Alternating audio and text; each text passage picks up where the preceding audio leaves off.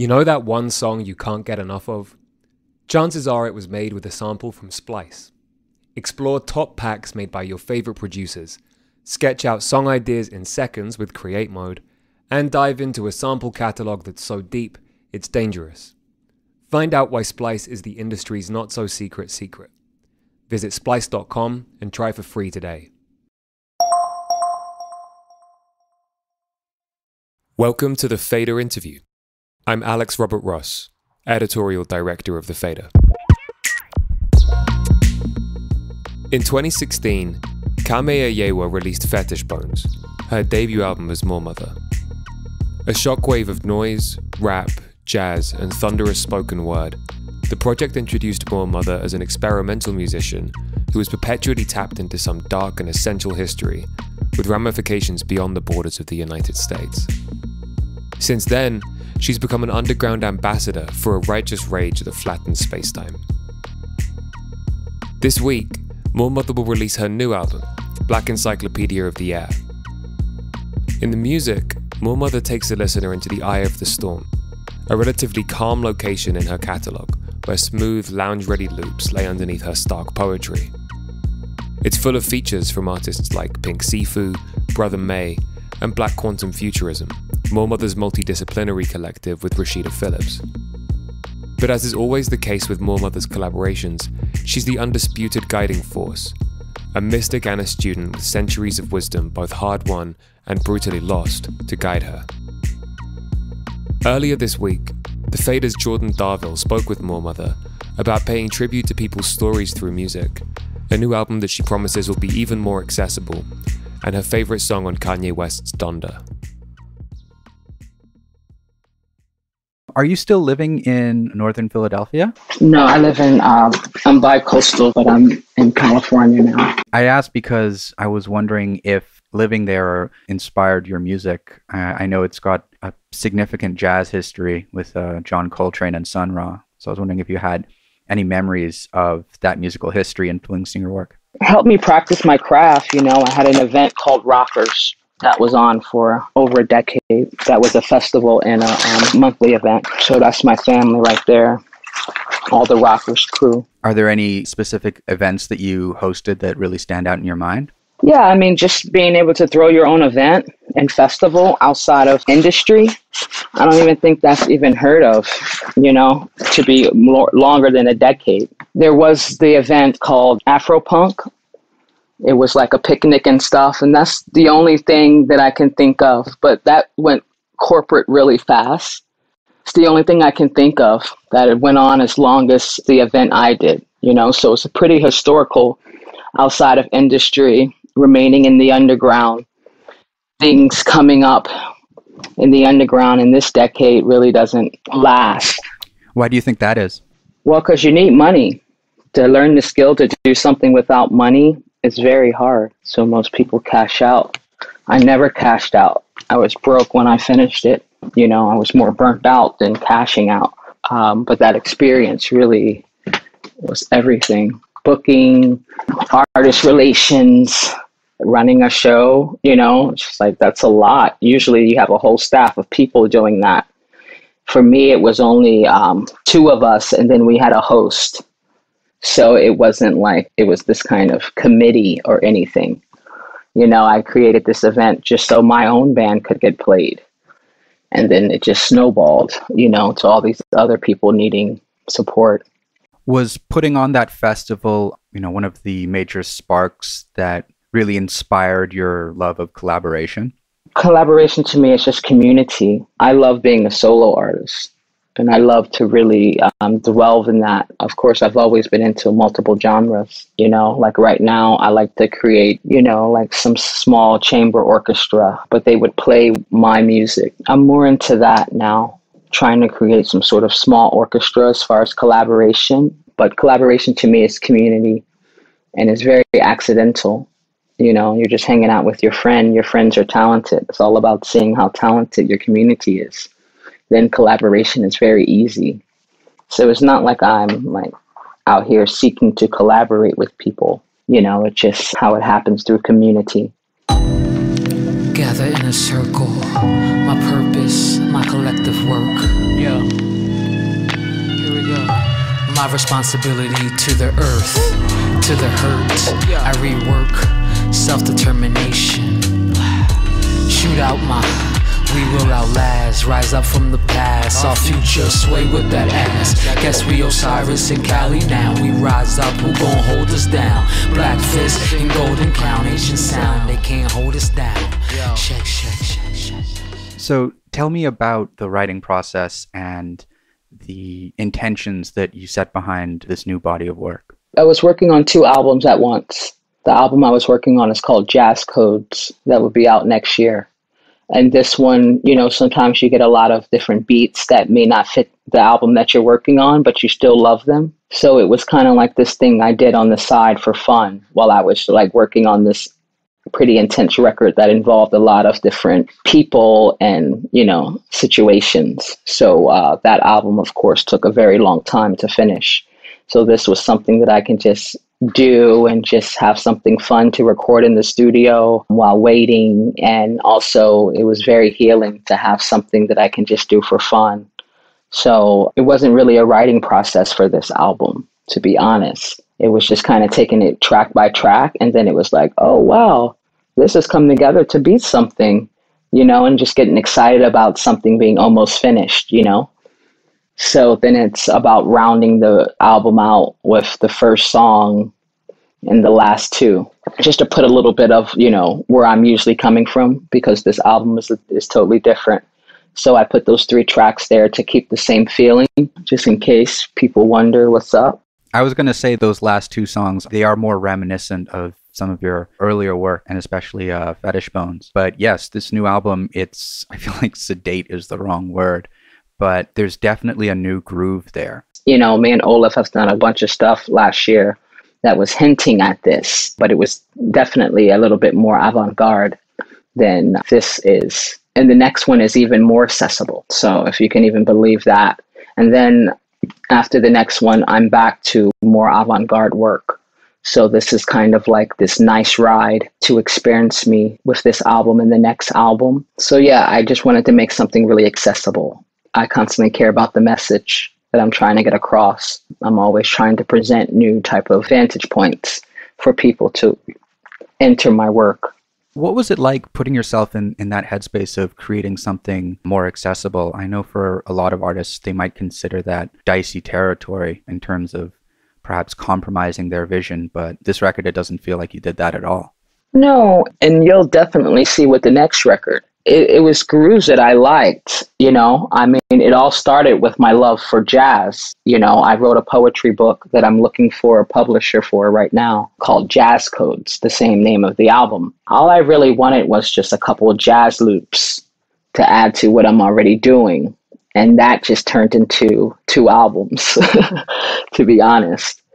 So it was really never a plan. I was just trying to read some poetry that I'm honoring certain jazz legends. So that's really where I wanted to do. You know how music is, you know, it turns into more than you expect. It lights you up in different ways. Yeah, it wasn't scary. It's my words. It's only scary if it's someone else's words. You know, if someone's like, nah, say this. And I'm like, yikes. What? You know, so as long as it's my words, it's fine. So I'm hinting at singing a bit. So the next record, I'm singing a lot more. I got a new, this kind of hardware synthesizer that just manipulates voice. So I was using that a lot, just having fun. Yes, I just wanted to add a little bit of that kind of element. I've always wondered like what your vocal inspirations, not necessarily in lyrical content, but like the sonic quality of their voice. Musicians or singers that you really admire the sonic quality of their voice because you've got such a distinctive one yourself. You know, my favorite singers are like Aretha Franklin and Patti LaBelle. So I can never sing like them. So that's why I never tried to sing before. Because I love so much soul, Luther Vandross and things like that. I felt like, why not? You know? And every time I go to a concert to hear someone sing, last night I saw Moses. And I'm like, oh, I should just be singing more. I don't even know what I'm worried about. I definitely want to sing, scream, poetry. I just want to use my vocals as an instrument. That's what it is. I want to be able to not limit myself ever. You've spoken before quite a bit about the importance of younger musicians, new musicians, learning from the past and looking deeply at the intentions of great artists, behind their superficial presentations. So I was wondering if you could talk a bit more about some of the elders who have been formative to your own artistic development and whether or not you feel like you take different lessons from these inspirations than other people do. I love people's stories of people's lives. That's always been inspiration all the time for me. I listen to music, but not so much. I'm kind of like listen to the same song over and over again and then get a new song. I'm kind of like that kind of music listener. But working with the Art Ensemble of Chicago, touring with them, especially a show we did in Australia, working with Nicole Mitchell. These people I don't see as elders, I see as more of my colleagues, Yeah, those two are very inspirational to me. Roscoe Mitchell. What are some of the songs you're listening over and over to? That's too embarrassing. It's so embarrassing to say. But I do like this song on Donda called Remote Control. It's so like light and breezy. I thought it was a very good performance from Young Thug. I wanted to talk a little bit about your views on time traveling. I wondered if you thought sampling itself was a form of time travel. Oh, I've said this many times, of course. Sampling is very powerful. I mean, that's all we're doing is sampling in real time. So why wouldn't we reach further from the past? We're just reinventing or remixing what has been done. It's good to reach far back, I don't really like to be, that word influence is really interesting. I'm not listening to other people's music to come up with ideas for myself. I'm more just, respectful of their life and trying to do whatever I can to either break the cycle or expand the work that they've done. Break the cycle, meaning like what happened to Nina Simone, what happened to Billie Holiday, what happened to any woman in blues, and how come we know so few? That's what I'm trying to break. But it's hard because popular music always remains supreme because it makes the most money. How would you describe your relationship to popular music as an artist and a listener? People are very surprised at the stuff that I don't even know or listen to. I like more underground music, I guess, stuff that's not so mainstream. I love Erykah Badu. To me, like that's mainstream, I guess, but very soul and very rooted in culture. I try to listen to like skim through all the new music, but no, I like everyone, and I encourage everyone, I respect everyone as a musician, and I love people that are just putting emotion on tracks. I love people to be as genuine as themselves as they can be within the industry. So I always admire that. That's a dead clock. This color people's time. No more master's clock. We travel space ways. What the fuck you say? Fuck you say? We kept the ghosts in. We didn't let them out. The haunting's real. They try to spook me out. They Jim Crow the air. I couldn't scream or shout. All I could do was stare. Make my great escape. Said I was never there. Yeah, I'm being erased, and you don't fucking care. And you was never there. And when the beast came, it was the coldest winter.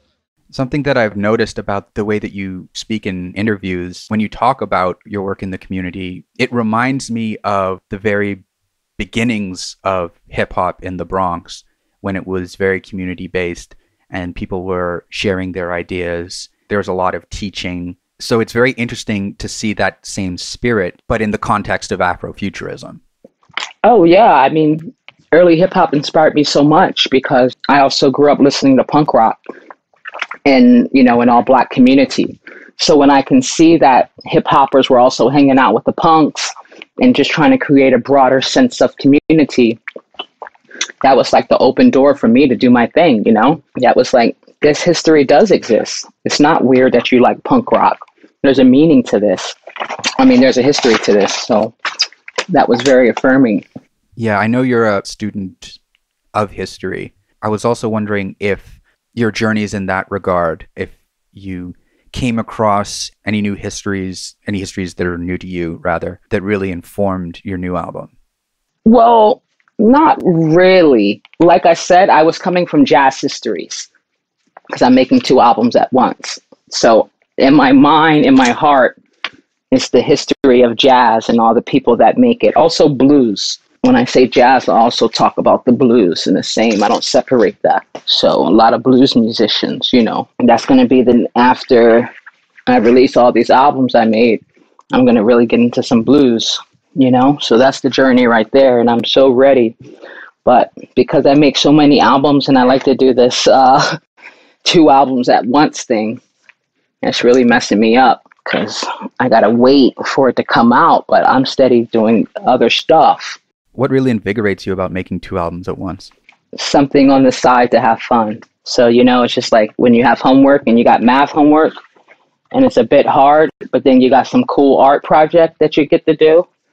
It's kind of like going back between both of those, you know, like the cool art project and then the hard math homework. That's kind of how it feels for me, unless it's easy. I like things to be easy. I like to be in full creative mode. I don't really like any type of hardships or waiting or anything like that. I guess I'm a kind of a brat in that way, but I just like creating. You know, I don't even like sending the files. You know what I mean? I'm just like, what? Send files? I want to make another album. What is file sending? You know, so now I know I got to get my own engineer one day. I really don't like the mundane, but I'm getting better at that because now I'm a professor. So now it's like turning this mundane into creativity. And I think I've been pretty successful so far. Like one kid said after a class, that was really fun. You know, so that like made me feel really good because I'm someone that don't even like compliments. So when I heard that, I was like, yes. And then another kid emailed me and said, our conversation was super inspiring. You know, so that's kind of how I want to do it. Like, yeah, we're not creating an album together, but we are creating ideas.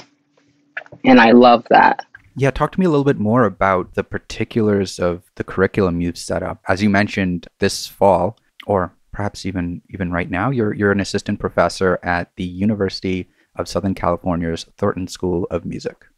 Yes, and I'm teaching composition too. The 2 means sophomore. It's actually a class I'm taking over from another great artist named Ted Hearns. And then hopefully after this year, I will be creating my own class, which I'm going to come out with a bang for that. But for right now, just teaching composition, I mean, I told the students, you know, the first day, like my expertise is feeling sensitivities because I'm a poet, you know, so that's like my main thing is to feel what other people are going through, the world, not just like my neighborhood, you know. So that's why I always say, like, people ask about Philadelphia, like, no, I'm a world musician. You know, I'm about to change my name to world musician, you know, so people can stop boxing me in these kind of places because these are world problems. These are not isolated problems that people are going through. And that's why I'm able to perform in so many places because I realized this. Do you ever feel overwhelmed by this sense of feeling? No, because that's my job. Sometimes, you know, I wish I would write more. Because every time I write, it's a great benefit to me. The more I write, the more successful I am, you know, which is kind of crazy, but successful in my own heart and my work, you know. I got to just write more. You're already pretty prolific as an artist. Yeah, but I'm not writing enough. That's why I'm trying to get a book deal. It's been so hard. Yeah, hopefully someone out there listening want to offer me a book deal, you know. And like I said, the new poetry I wrote is absolutely amazing. You hear 2 poems on the album. I love poetry, you know. Every day I'm learning more, and that's the most important aspect of my work. At first I thought it was all the cool synthesizers and stuff I got, but actually it's the poetry. Are there any newer poets that you're reading that have really struck you as essential new voices? I like Imani Robertson, who I had on Brass, the album I did with Billy Woods, this hip-hop album I had. And I like Joy Kimmett, who I've worked with a lot in the past. I love Sonia Sanchez and Amiri Baraka and Toni Morrison and Ntozake Shange. Lastly, do you consider your music to be a counterweight to anything?